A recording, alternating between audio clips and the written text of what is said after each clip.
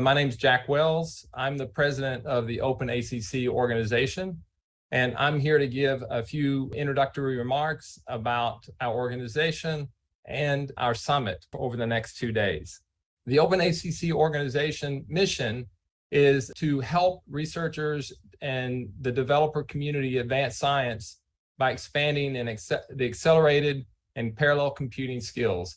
We have 3 areas of focus, and they're listed here. We're best known, most likely, for the stewardship of the OpenACC specification and our training and education events through the Open Hackathons Consortium activity. But we're also active in ecosystem development, and we see this topic growing in the future. So I'll say a few more words about this now.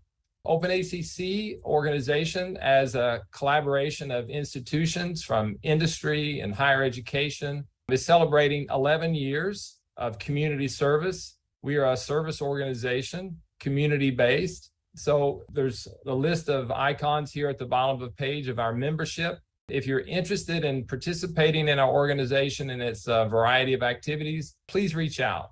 We have lots of opportunities for service. Just a bit about our organization. We have a very supportive board of directors: Duncan Poole, Thomas Schultes, Dan Jacobson, and Sunita Chandrasekaran. This is our board of directors, and they are responsible for the overall quality and guidance and support of our consortium. The governance is through corporate officers. I serve as president. Barbara Chapman is the vice president.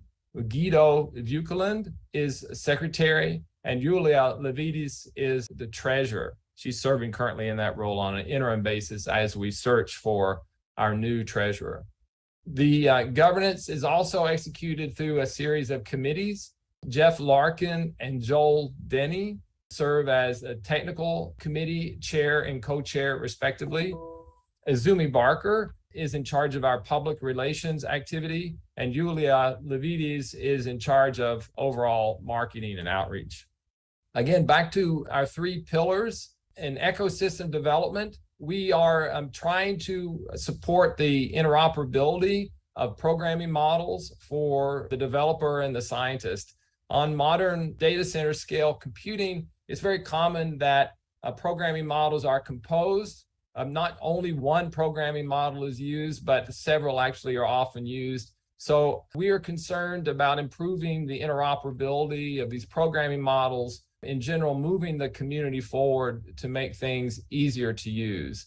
Some specific activities in this category are regular contributions from OpenACC to the LLVM community and regular reports to the Fortran Standards Committee. There's many possible ways that the ecosystem development can grow in the future as the data center technologies continue to advance. New standards are being introduced. Old standards need to be refreshed. So we're looking for opportunities to apply the collective lessons learned and bridge our gaps between the standard languages and developing a roadmap for interoperability. One thing that our membership is very excited about is standard language parallelism, that is native parallelism built into standard languages like Fortran and C++.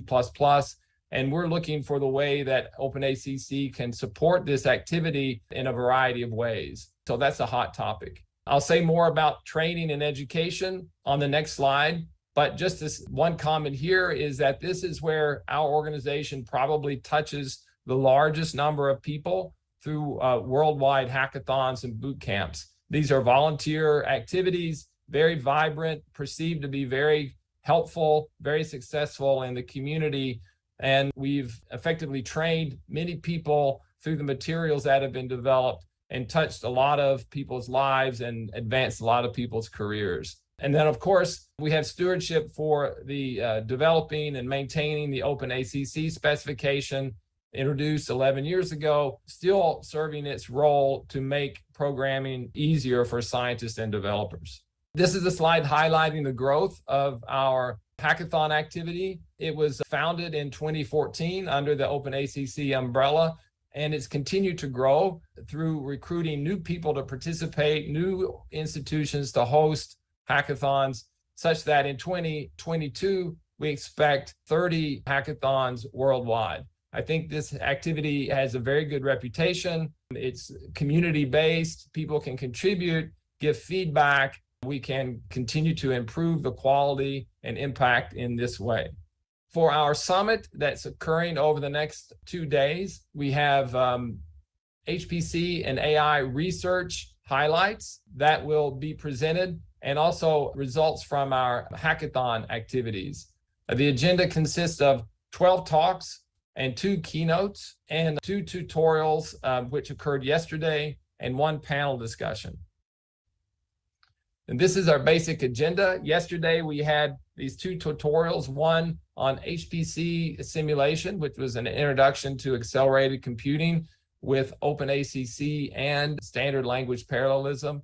And in the afternoon, exploring neural network surrogate models with a mini weather application.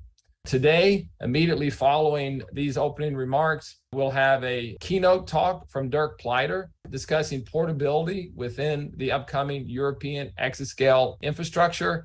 And then this will be followed by a series of research contributions from a variety of community leaders, including Mitsuhisa Sato from RIKEN, Phil Hasnip from University of York, Austin Harris from Oak Ridge National Laboratory, Elisabetta Bola from Lancaster University, and so on. So there's a very strong set of contributed presentations this afternoon. These were all peer-reviewed, and these are the ones that were selected into our program.